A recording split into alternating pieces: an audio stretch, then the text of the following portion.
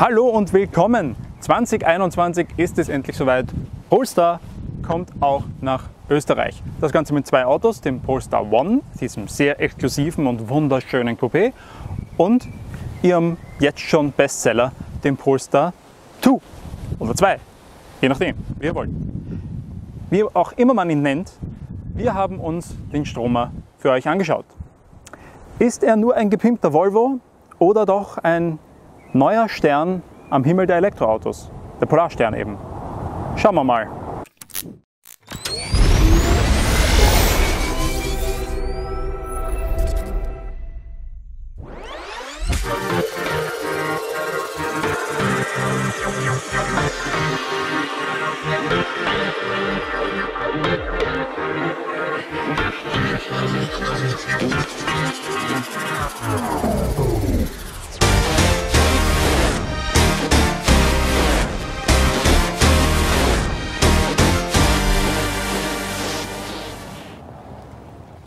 Man kann freilich nicht über den Polestar 2 reden, ohne auch erst einmal über Design zu reden, denn ich weiß, Geschmäcker sind verschieden, aber zumindest wenn es nach mir geht, ist der Polestar 2 einfach ein wunderschönes Auto geworden.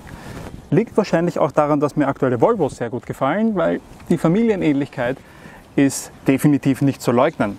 Nicht nur wegen der Thors Hammer Signatur, die in den Scheinwerfern 1:1 übernommen worden ist, sondern auch wegen dem generellen Stil.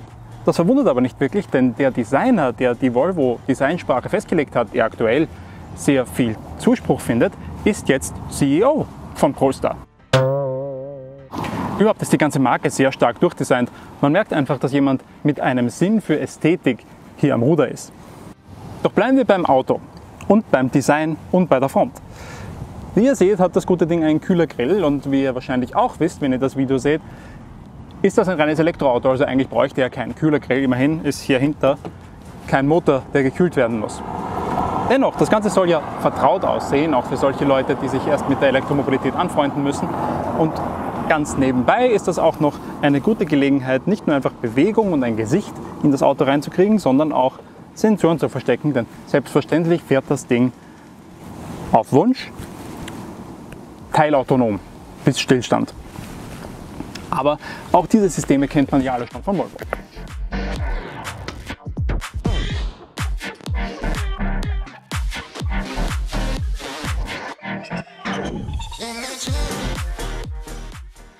Auch von der Seite ist ein gewisses Verwandtschaftsverhältnis zu Volvo definitiv nicht zu leugnen, obgleich natürlich die schwedische Hauptmarke so eine Form, genauso eine, nicht im Angebot hat. Polestar selbst nennt das Ganze übrigens Electric Performance Fastback und bezieht sich dabei vor allem auf die große Heckklappe und das flach abfallende Dach, das das Ganze auch bezüglich Raumangebot dann in eine Liga mit dem Tesla Model 3 bringt und nicht unbedingt mit dem Model Y, das er auch erst noch zu uns kommt. Was das schräge Heck jedenfalls beheimatet, ist ein am Ende durchaus brauchbarer Kofferraum.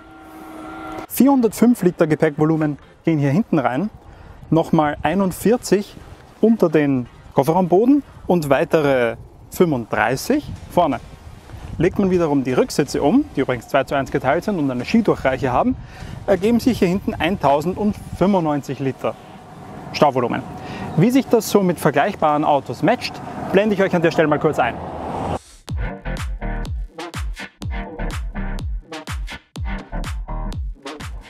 Kofferraum selbst ist an und für sich ganz gut nutzbar. Die Ladekante ist geschützt, aber relativ hoch. Es gibt eine kleine Stufe. Dafür finden sich da drin dann so praktische Lösungen, wie wir sie schon bei Volvo kennengelernt haben, wie zum Beispiel diese Klappe hier, wo man Einkaufssackerl hinten drauf hängen kann oder noch einen Gummizug hat, um sensible Ladung zu sichern oder eben schweres von leichtem Gepäck zu trennen, damit das Ganze nicht durcheinander fliegt, wie in dem Fall meinen Handgepäckstrolley, wo das ganze Videozeug drin ist, den ich da hinten reingelegt habe. Dafür passt es perfekt. Und auch ein Knopf für die optionale Anhängerkupplung findet sich hier.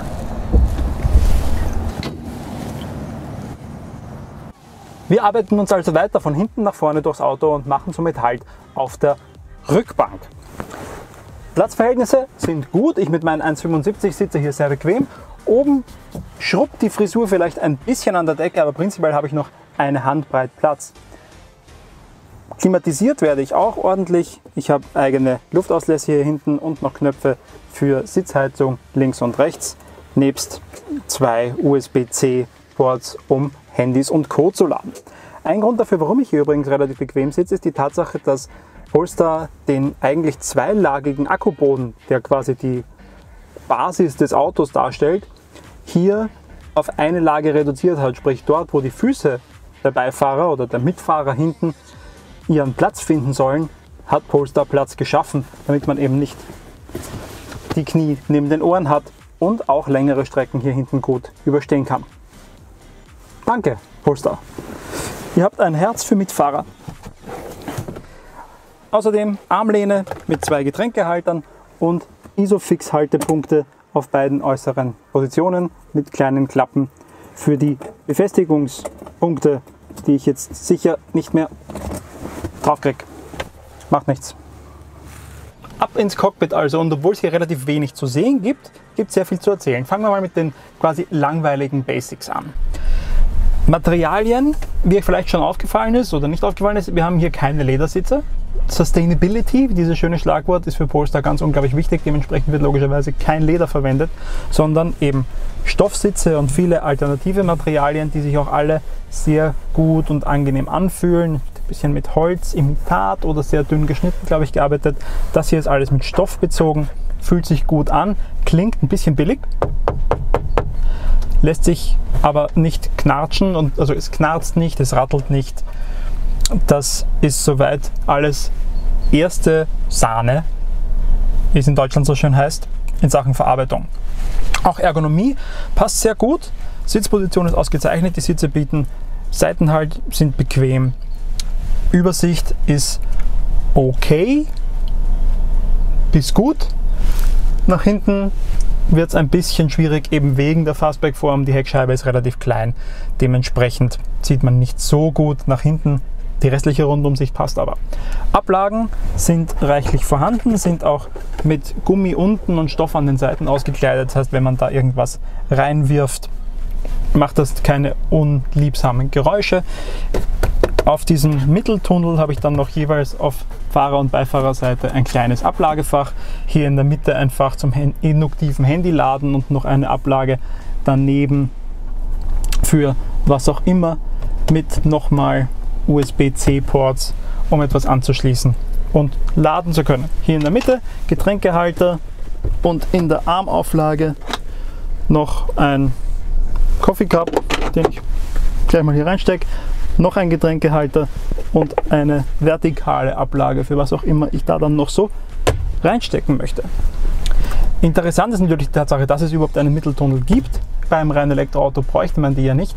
Aber Polestar ist ja nicht irgendeine Elektromarke, sondern will eine besonders sportliche sein. Und wenn man dann nun mal die Kurven angreift, wollten die Ingenieure einfach sicherstellen, dass man hier etwas hat, das die Beine aufhält, damit sie nicht zu wild durch die Gegend schlackern und man sich einfach schön eingepackt fühlt. Lobenswert. Als nächstes zu einem in den Jahren immer wichtiger gewordenen Thema, das heute wahrscheinlich sogar das Wichtigste in einem Auto ist. User Interface bzw. Infotainment per se. Polestar wollte hier mit Abstand die beste Erfahrung liefern, die es in der Autobranche zu haben gibt, und war dabei unprätentiös genug zu wissen, dass sie das nicht selbst programmieren können. Dementsprechend haben sie sich einen Partner gesucht. Google. Und jeder, der ein Android-Handy hat, weiß, die wissen, wie User Interfaces funktionieren. Dementsprechend hat Google hier auch das Rad nicht neu erfunden. Alles, was hier so läuft, ist Android, Automotive Android, und bedient sich dementsprechend sehr vertraut. Man hat einen Home-Button, der einen immer wieder zurückbringt. Sämtliche Apps, die hier laufen, sind, Überraschung, Google-Apps. Sprich, die Navigation ist Google Maps. Mitsamt all seiner Verkehrsfunktionen, aber auch mit einer echten Integration ins Auto. Sprich, wenn ich hier jetzt nach irgendeinem Ziel suche, zum Beispiel hier ist mein kompletter Suchverlauf, ich habe mich mit meinem Profil gleich angemeldet, hier lacht mein kleines Konterfei oben rechts rein, dann sehe ich daneben auch immer gleich, mit welcher Restakkuladung ich dort ankomme. Sehr praktisch. Natürlich ist bei Elektroautos aber nicht nur innerstädtisches Pendeln, wie diese ganzen Ziele hier wären, sondern auch weiteres Reisen ein großes Thema. Und dabei dann Ladestopps. Und dann soll ein Navigationsgerät natürlich intelligent genug sein, dass es dann die Route so plant, dass man möglichst effizient lädt. Mal sehen, wie Polestar das so hinbekommt. Ich bin jetzt in Klosterneuburg bei Wien. Sagen wir mal, wir wollen nach Innsbruck. Also Tirol. Zum Hauptbahnhof. Ist ja egal. Mal sehen, ich stehe bei 79% Akkuladung. Jetzt sagt er mir schon, dass ich diese Strecke nicht schaffen würde, ohne zu laden. Ich hätte mit 0% Akku würde ich ankommen. Jetzt sagt Ladestopp hinzufügen. Und jetzt kann ich mir das aussuchen. Zum Beispiel mit Ionity, wo ich nur 15 Minuten laden müsste. Stopp 1. Dadurch, dass das Ganze eine Online-Anbindung hat dort, sagt er mir auch jetzt schon, dass 3 von 4 Ports zumindest momentan frei sind und dass ich Plug-Surfing verwenden kann. Das ist eine Polestar eigene Bezahlvariante oder ein eigener Club, nenne ich es jetzt mal, mit dem man international an unterschiedlichsten Ladesäulen anhalten kann. Darunter eben unter anderem auch das Ionity Schnellladenetzwerk zu vergünstigten Raten und hier in Wien zum Beispiel Wien Energie. In jedem Fall rechnet mir das System aus, dass ich also für die insgesamt 493 Kilometer Strecke wohl 4 Ladestopps bräuchte, oder nein, 3 Ladestopps bräuchte, um dann bei meinem Ziel mit 49% Restakku anzukommen. Ich glaube nicht, dass ich das jetzt noch irgendwie bearbeiten kann, mit wie viel Restakku ich dort sein möchte. Ich meine, käme ich beim letzten Stopp, wo ich 15 Minuten stehen bleiben muss, mit 20% an, würde dann mit 49% in Innsbruck ankommen, wäre vielleicht nicht unbedingt nötig, wenn ich an meinem Ziel laden kann. Aber da kann man sich sicher noch irgendwie weiter reinfuchsen, beziehungsweise bleibt man einfach beim letzten Ladestopp nicht so lange stehen. Was die Verwendung von Google natürlich auch mitbringt, ist, dass man sich gleichzeitig die beste Sprachsteuerung der Welt gekauft hat. Den Google Assistant. Versuchen wir das mal aus. Okay, Google. Erzähl mir einen Witz. Ich kann mich nicht entscheiden, vielleicht der hier. Unterhalten sich 2 Kerzen. Fragt die eine, ist Wasser eigentlich gefährlich? Sagt die andere, davon kannst du ausgehen. Wow. Nun gut, aber immerhin mit dadurch am Ende. Sehr gut. Aber um jetzt mal was Ernsthaftes zu probieren. Okay, Google. Wie weit ist es von hier nach Paris? Es sind 1247 Kilometer bis nach Paris. Das war richtig schnell. Versuchen wir nochmals. Okay, Google. Wie ist das Wetter morgen in Salzburg? Morgen gibt es in Salzburg Gewitter bei Temperaturen zwischen 14 und 23 Grad. Okay, Google. Wie kocht man am besten Schnitzel? Auf der Website guteküche.at steht dazu Folgendes.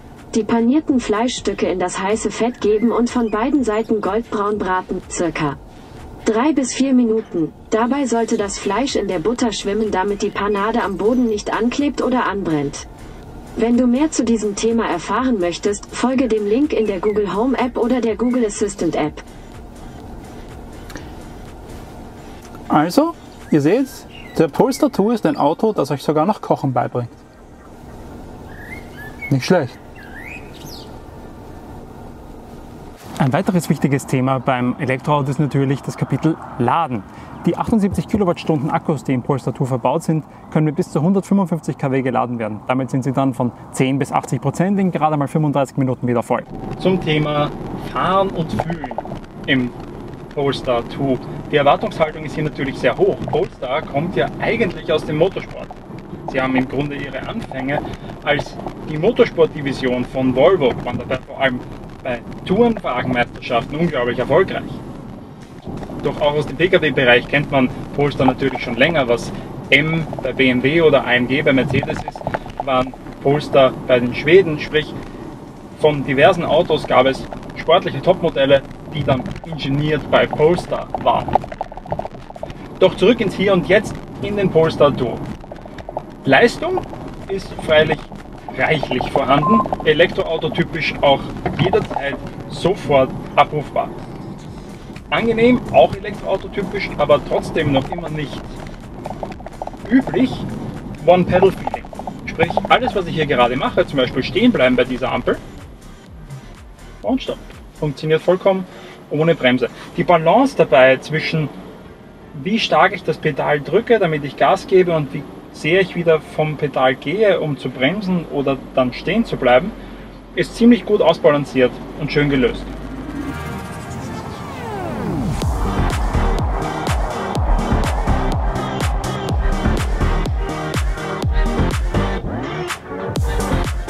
Fahrmodi, wie man sie sonst kennt, also zum Beispiel Eco, Normal, Komfort, Sport und sowas, gibt es ja nicht. Es gibt einen Fahrmodus und der Rest obliegt einem selbst. Möchte man ökologisch fahren, muss man halt einfach weniger Gas geben. Möchte man sportlich fahren, hämmert man das Pedal halt einfach auf den Boden und hat Spaß. Ein sehr pragmatischer Ansatz, der mir gut gefällt. Und pragmatisch und unkompliziert ist ja im Grunde der ganze Ansatz, auch dass es keinen Startknopf gibt, wie ich schon erwähnt habe.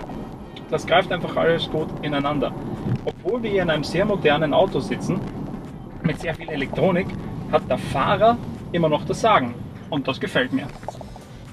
Ein bisschen herumspielen kann man am Setup des Autos aber natürlich schon. In einem passenden Untermenü finden sich Punkte, bei denen man die Leicht- oder Schwergängigkeit der Lenkung justieren kann oder festlegen kann, wie stark genau die Rekuperation ist, sprich das One-Pedal-Ding kann man auch ausschalten, wenn man möchte, und somit, wenn man vom Gas geht, in reinen Segelbetrieb wechseln. Und man kann festlegen, ob das Auto kriecht oder nicht. Ob es also langsam fährt, wie bei einem Automatikfahrzeug, wenn man von der Bremse geht, oder ob es eben tatsächlich stehen bleibt, solange bis man den Fuß aufs Gas drückt. Das Performance Pack, das in diesem Wagen übrigens verbaut ist, spendiert dem Ganzen dann nicht nur 20 Zoll Schmiederäder, sondern auch noch manuell verstellbare Ölinsdämpfer. An der Power ändert sich nichts, dafür gibt es deutlich größere Bremsen von Brembo. Natürlich, jetzt rekuperiert der Wagen an sich schon so stark, dass man diese großen Bremsen fast nicht braucht. Aber wenn man dann mal sportlich damit fahren möchte, rentiert sich das schon. Gemeinsam mit den größeren Reifen und den wirklich bissigen Bremsen kann man auch dieses tatsächlich recht schwere Auto vor einer engen Kehre sehr gut in den Zaun bekommen. Und wenn man das Dämpfer-Setup dann so gewählt hat, dass es einem selbst richtig gut gefällt, kann man auch Kurven richtig schnell attackieren. Die Dämpfer haben übrigens 22 Stufen, sind mit einem kleinen Klickrädchen unten einstellbar. Wir sind hier gerade auf 11, also in der goldenen Mitte. Und tatsächlich ist die goldene Mitte gar nicht so verkehrt, wie so oft. Die Balance ist gut. Kleine Unebenheiten wie die Pflastersteine hier werden gut ausgebügelt. Größere Wellen sind kein Thema und in Kurven hat man trotzdem jede Menge Grip. Zum Thema Verbrauch. Dass ein Auto, das in unter 5 Sekunden von 0 auf 100 spurtet und über 2 Tonnen wiegt, nicht unbedingt das sparsamste Elektroauto der Welt ist, war relativ klar. Alles in allem hat uns die Leistung vom Polestar aber dann doch überzeugt. Laut WLTP braucht er gute 19,3 Kilowattstunden. In unserer Testrunde, genormt, die wir mit allen Autos gleich fahren, waren es 17,4. Wie das so im Vergleich mit anderen ähnlich gewichtigen Konkurrenten aussieht, seht ihr jetzt.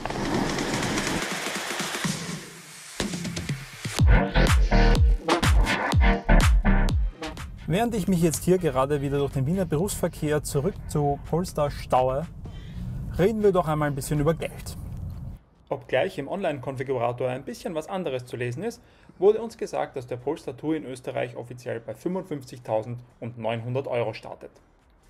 Davon sind aber wohlgemerkt schon 2.500 Euro Prämie abgezogen, die händlerseitig beantragbar sind. Das heißt, es bleiben nur noch die restlichen 2.500 Euro, die man als Endkunde oder Kunde dann noch zusätzlich beantragen kann. Das ist natürlich nicht gerade wenig Geld, aber man bekommt auch verdammt viel Auto dafür. Denn so ziemlich alles oder fast alles, was ihr bis jetzt in diesem Video gesehen habt oder jetzt gerade seht, ist Teil der Serienmitgift. Pixel-LED-Scheinwerfer mit 5 Zonen, also es können gleichzeitig 5 Autos abgeblendet werden, ohne dass das Fernlicht deaktiviert wird in der Nacht. Die elektrisch verstellbaren Sitze, das teilautonome Fahren, übrigens alles, was hier gerade passiert, verzögern, beschleunigen, bin alles nicht ich, ist alles das Auto selbst. Die rahmenlosen Spiegel, das Infotainment-System mit dem 11,15 Zoll großen Touchscreen hier in der Mitte, der LCD-Screen hinterm Lenkrad, die Tatsache, dass das Lenkrad beheizbar ist, die beheizten Sitze vorne und hinten, das große Panoramadach, das alles ist Serie. Also in Sachen Ausstattung hat sich Polestar definitiv nicht lumpen lassen. Tatsächlich gibt es nur 5 Extras, die man bestellen kann, und eins davon ist die Farbe, das andere ist das Performance Pack, über das ich geredet habe, und dann ist da noch sowas wie die Anhängerkupplung. Die Komplexität der Zusammenstellung eines Polestar 2 ist also tatsächlich sehr überschaubar. Zeit für ein Fazit. Abgesehen davon, dass mich das Design des Polestar 2 absolut überzeugt hat, hat er mich auch mit seinem Package und seinen Fahrleistungen durchaus begeistern können. Es wird spannend zu sehen, wie er sich in einem momentan in Planung befindlichen Vergleichstest mit dem Model 3 schlägt. Ich persönlich sehe die Chancen des Schweden aber ziemlich gut.